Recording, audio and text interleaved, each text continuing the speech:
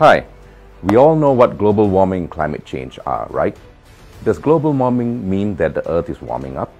But if the Earth is warming up, then why do we have colder and longer winters in some places? And even snow in places that we do not expect any snow? Is this some kind of conspiracy? Why do some people believe in global warming and others don't? Also, didn't we have such global warming events in the past? Then what's another global warming? Why the excitement about this one?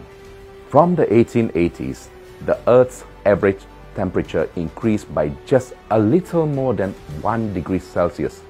1 degree Celsius, that's all. Bangkok's average temperature in 1955 was 27 degrees Celsius, and its average temperature in 2020 was slightly over 29 degrees Celsius. Therefore, Bangkok's average temperature has risen by almost 2.5 degrees Celsius in 65 years. Well, Bangkok is still here, and Bangkokians are still here. So again, why the excitement about global warming? Moreover, don't we have more important things to worry about, such as the economy, unemployment, food shortages, water shortages, congestion, and so on? Well, let me tell you up front, you and everyone else have every reason to worry about global warming. Everything that you are, your dreams, your ambitions, your jobs, your loved ones, all will become meaningless if we do not address the current global warming and the climate crisis that is now upon us. Hence, this course is designed to give you a basic but a clearer understanding of global warming and climate change.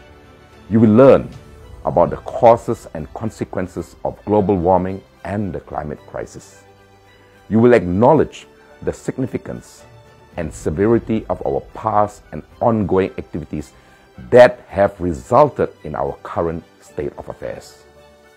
Finally, you will gain some insight into the measures and potential measures for adapting to global warming and mitigating the climate crisis.